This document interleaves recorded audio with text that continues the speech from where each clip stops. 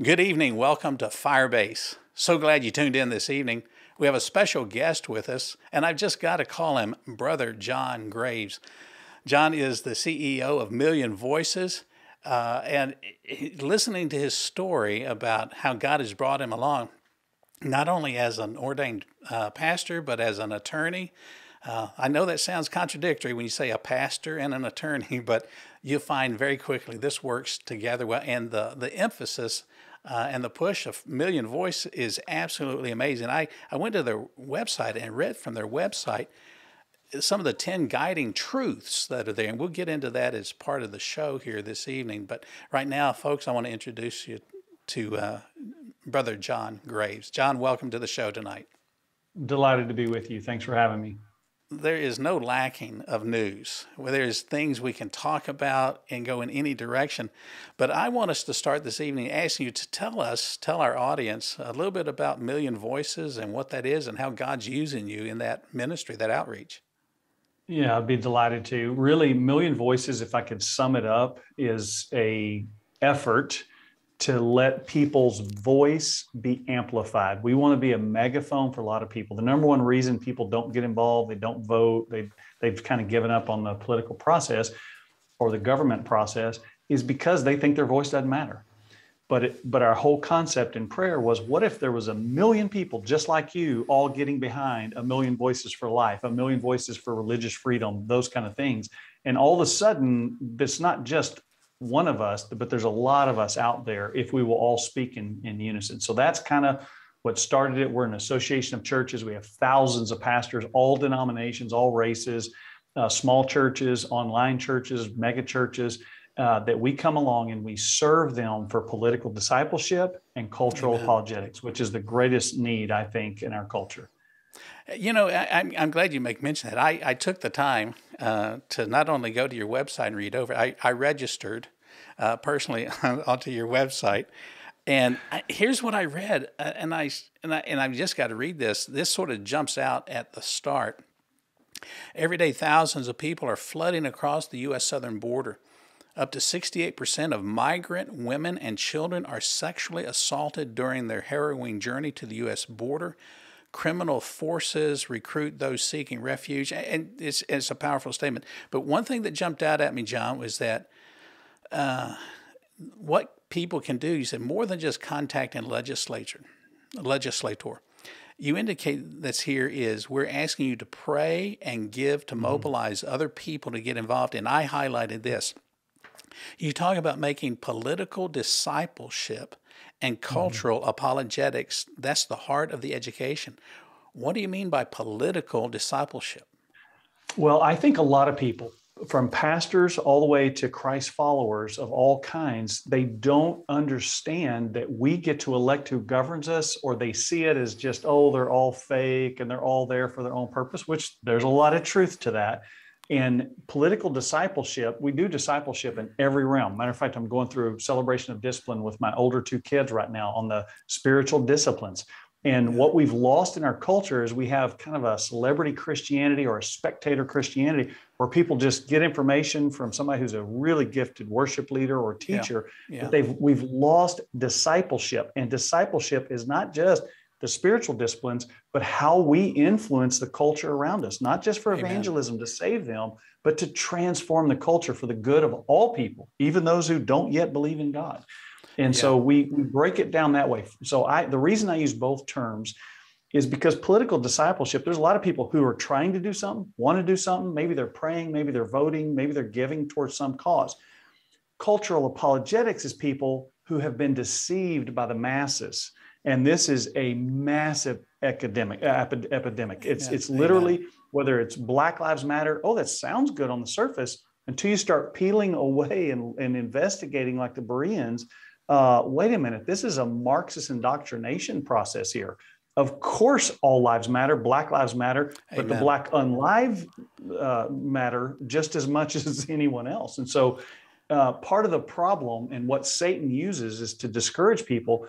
And part of the misconception in the church is kind of divided on a lot of these issues, and they weight the different moral issues instead of embracing all of them. Doesn't it seem there? It does to me, but doesn't it seem like we've surrendered the God-given values and that wonderful divine call? I hear a lot of people in ministry today say they look at what they're doing in church work and they say it's a job. That's my job. But when did we stop? When did we shift from it being a divine call of God? Yeah, that's a good point. I talked yesterday to a pastor, close friend of mine, who for years was an executive pastor of one of the largest well-known churches in the country. And we've been talking since last year. I asked him again yesterday. I said, is during the COVID epidemic, he said, I've never seen so many pastors just quitting the ministry, just giving up. They don't know what to say. If they say something about BLM, they get in trouble. If they don't say something, they get in trouble. If they try to say something, they get in trouble. And they don't know how to do cultural apologetics on these controversial, complicated issues. And a lot of them are just giving up, going into some other vocational. And you're exactly right. If it's a calling, you can't walk away from it. If you can do something else, go do it. But if it's God's call, you really can't do it. And I asked him yesterday, I said, is it still that bad? He said, John, I've never seen it this bad in 40 years. There's just so many of them. They came into a church, and some of it now is a lot of the churches are just letting off a lot of their staff and becoming, digital online. Nothing wrong with that. That is a huge critical part. And it's an opportunity right now to spread the gospel, to spread education and discipleship and apologetics. But we cannot ignore relationships, accountability, small groups where life happens, where people know who you are and can do life with you, even if you also have an online community. Well, the laying off of staff that you make mention of, the image that popped into my brain immediately, my wife talks about things, I'm like a domino, one thing leads to another. But it's sort of like the checkout counter where you self-checkout at the store now. So you want your religion, just make sure that the label's turned the right way, and you scan it, boop, and you get on through and got your fix for the day. I love what Mario Murillo's his comment. He says, the day, I wish I could do his voice, the day of skinny jeans and smoke machines are over. And I love that. I think that's absolutely right. I've got a book that I picked up this week, and it's called The Faith Road, written by a pseudonym by the name of Elliot Branch. And let me just share one little spot in here and just get your reaction to it. And there's 2 sentences. If we are not a threat to Satan, he won't bother us. And then he says, the only way to live a comfortable Christian life, safe from persecution, is to never be a threat to Satan. We got about 3 minutes for our first break. What's your reaction to that? Yeah, to me, I think that is so true. And it's the opposite of what most people do. A lot of people think that we're defensive. We stay. And you know this scripture. You've been preaching God's word for 30-something years. The gates of hell will not prevail against our kingdom, against Christ. We're the ones who are supposed to be on the offensive. And too many times people are silenced, which is where we came up with Million Voices. We want you. We thought about salt and light because that's what Christ says. We're the ones that are the light. Yes, it's dark. It's supposed to be dark. We live in a fallen world, but we're the light of the world because he is inside of us. We also have a voice. We also have the ability to speak. And a lot of times, if you stay silent on these things, people stayed silent when their liberty was taken away over COVID, when their liberty was taken away and over the election integrity stuff. All of these issues, people stayed silent because they weren't sure what to say. What we're trying to do is begin the process to say, here's one of the things you can say, and here's the smartest person for you to say it to, which is your state rep, your state senator, because you have the best chance to actually influence them to do something. And so we can unpack that after the break. But to me, you're exactly right. We have to be on the offensive. We don't have to be offensive, but we have to be assertive. When I was in college years before, and then I went into the military, then I went to seminary and got a master's and a PhD. And then when I was going to a little community college, they gave me a scholarship, academic scholarship, which I thought, who would have thunk it? I never thought I was that bright. And I had a blind professor, Dr. Charles Melton. He always wore his glasses, and his glasses were always just slightly askew. And somebody would make a comment like you just made, and he would look at them through those blinded eyes with his glasses askew, and he would say, that will preach. And I think there has to come a time where not only the pastors, but the individual people in the pew say, that will preach, and I have to go preach that. why do you think, and we've got 90 seconds, why do you think people are so timid? And we can carry this after the break, but why are the pastors so timid? I think a lot of the pastors are. I serve pastors. I've spoken in front of 7,000 pastors in the last several years. I love pastors. People get very frustrated because they're not speaking up, but a lot of times they don't know exactly what to say. These things are complicated issues that nobody's ever faced before. My heart goes out to pastors because they're overwhelmed with broken families, drug addictions, all the gender confusion, all the distractions. I can get into Ezekiel 16:49. You were arrogant, overfed, and unconcerned was the sin of Sodom and Gomorrah, according to the scripture. Not homosexuality where everybody goes to, but it's this we're distracted. And that's where pastors are trying to just do the basics. And I think a lot of them are intimidated because they don't understand how simple this could really be. And so that's my heart, is to kind of put the cookies on the lowest shelf, if you will, Amen. And say, listen, here's the most impactful thing you can do, and make it very, very simple for them to be a voice that makes an influence. Amen. Boy, that will preach. And I think that's one of the things that we have to remember, and that in ministry, we're not hirelings. We are called by God, and it is a divine call. It's not a salary. It's not, we're making a living and hanging on till retirement. When we get back from the break, we're going to talk about a few more issues and reference even some other Old Testament scriptures. Stay tuned.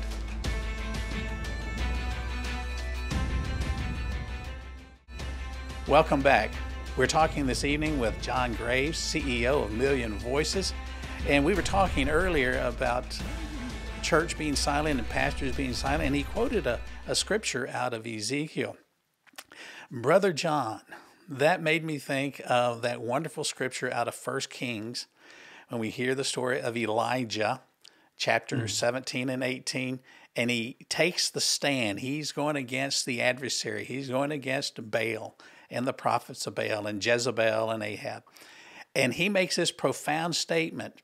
He says that if Baal is Baal, serve him. If God is God, serve him.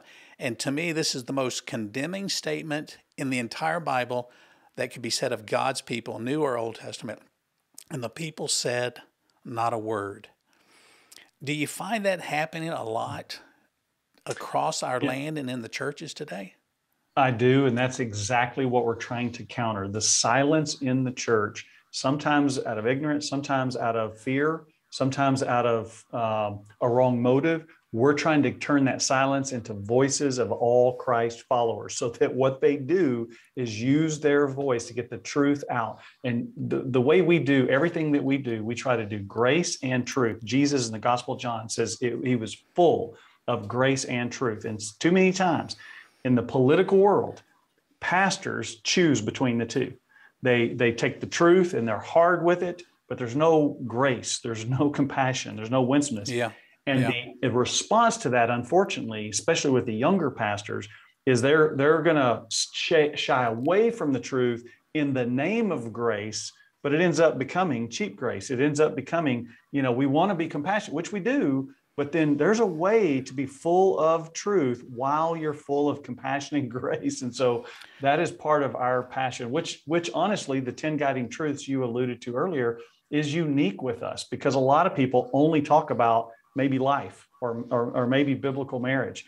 Now more people are talking about religious freedom, but they're not talking about the poor. They're not talking about us stewarding the environment. They're not talking about justice, biblical justice. They're not civil rights. They're biblical justice issues. And those issues are all critical to the heart of God. And so we deal with them, although it offends Republicans and Democrats. But I believe if the church truly wakes up, if there's an ultimate spiritual awakening, it will disrupt both of those political parties. That's the system that we have to use. It's a flawed system, like every other system that's out there that's made by man, but it's the better system that's out there in the whole world. But when the church truly wakes up, we shouldn't let either one of them own any biblical issue. Amen. I love that. I think one of the reasons that we see the church today so timid is that they've been taught to be timid. They think that the best way is, I'm just going to love everybody. And I agree with that. We should love everybody because the Spirit of God lives within us. But if we're not going to love the body of believers first, how do we ever expect to love those outside the body?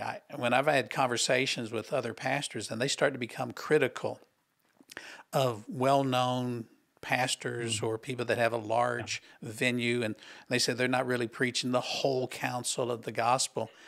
And I tell them, I say, guys, I'm very cautious to make comment because that person is God's anointed for that place.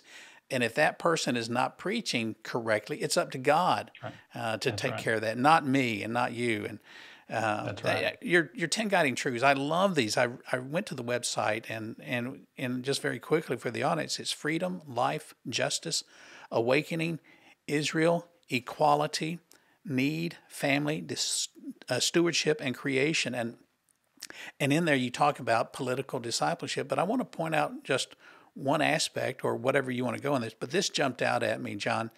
You put equality, and in my notes I put next to it, not equity, as the left asserts. What I know what you're talking about, but would you share with our audience what you mean when you talk about equality? Yeah, equity of or equal outcomes is what the left often wants, what the Marxists want. They want everybody to be dumbed down to the same thing. And the scripture rejoices in our differences. He created us difference. God's nature himself is a triune God. The Father, the Son, and the Holy Spirit, they each have different attributes. They had different roles. They had different places in creating God's kingdom for mankind. And so take gender as an example. Male and female, he made them. So they're co-heirs with Christ, but they're not identical. There are differences that are good differences to be celebrated. And so what the left wants to do is create this confusion of, oh, well, that's oppressive. A woman didn't get to do this. And now the hypocrisy has turned it upside down where now men can compete in women's sports and rob women. It's doing the exact same damage that they claim that they're trying to deal with. Take the racial issues.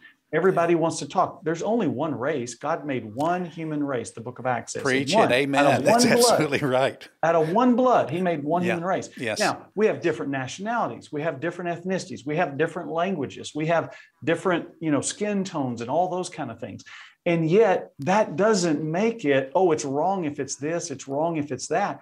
And what a lot of people get confused about is the civil rights movement and both spiritual awakenings that led to freedom from tyranny from Great Britain. Amen. And freedom for our brothers who were in slavery. Those were spearheaded by the church. Those weren't spearheaded by the civil powers that be or the power brokers. That was the church that was at the forefront of trying to fight for biblical truth in that issue. And that's what a lot of them want to now deceive and create other things like your sexual choice. I can be born a man or born a woman, and if I just choose to say it, now you're a discriminator, you're a racist if you misgender me. Well, that's not at all what those fights were about. And so, and yet a lot of people, like you said earlier, they just stay out of the issue. They just avoid it because they don't know how to deal with it. They don't know how to talk about it, or they get in trouble because it's not politically correct to talk about it. It's like, hey, you take care of your character, God will take care of your reputation.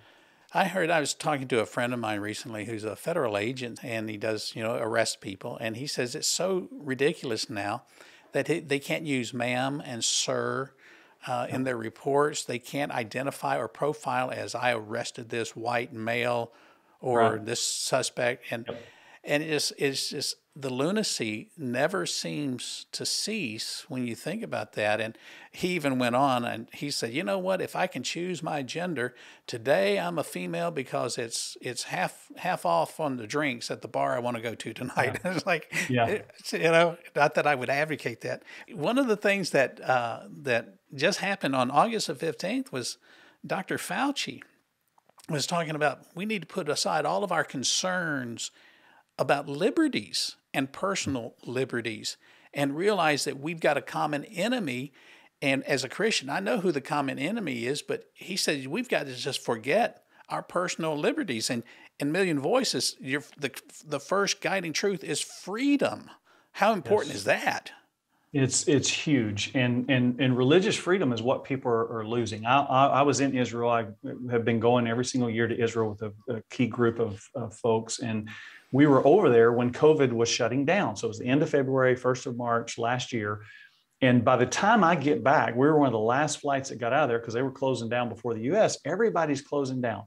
and my own governor, I live in Texas, decided that these people were essential, just unilaterally, without legislative debate or anything. He just decided he was going to be the dictator. And these were essential and these were not. And I'll never forget it because I'm an ordained pastor. I serve pastors, but I'm also a business owner and I'm an attorney. And so because I was an attorney, I could still drive to work. And they were worried about the police officer stopping you. Nobody was supposed to be on the road. They were going to do this great kind of slow down the curve or whatever. And I was so offended. And I thought people are not going to stand for this. I'm essential because I'm a lawyer and not because a pastor's far more essential than an attorney is spiritually and in every other way. And so I called my staff and I said, today, all of you are working for the attorney, John Graves. Y'all come to the office anyway, but spiritually, we're going to do spiritual work. Praise God. And I was so offended and so shocked that everybody just laid down and gave up their freedoms. And if you'll give up your freedoms and they can tell you to wear a mask and what to wear, they're fighting to put an experimental drug that they haven't even approved yet. That's not legally even allowed to do. And now you lose your job for it. The military is forcing it. And if they're going to tell you what to wear, tell you what to put inside of yourself, that has just as many risks as the alternative, you're giving your freedoms away. So people have to do something. They have to stand up. But there's a cost to stand up, and that's what people don't want to do. Well, we're going to take a short break here, John, and we'll be right back as we finish up our program tonight. Stay tuned. Welcome back. We're in the final portion of our show here this evening, and we have had a dynamite interview with John Graves, CEO of Million Voices. John, we were talking a few minutes just before we went to the break, and then over the break we were talking about, and I shared something with you that I read recently, and I really want you to run any direction you want to with this.